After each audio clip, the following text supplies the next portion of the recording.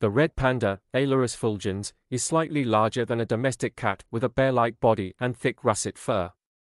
The belly and limbs are black, and there are white markings on the side of the head and above its small eyes. Red pandas are very skillful and acrobatic animals that predominantly stay in trees.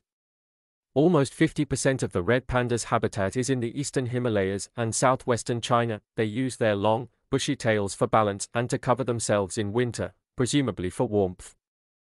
Primarily an herbivore, the name panda is said to come from the Nepali word ponya, which means bamboo or plant-eating animal. Every year, International Red Panda Day is celebrated on the third Saturday in September, September 16th this year, to spread awareness regarding yet another species that is near extinction.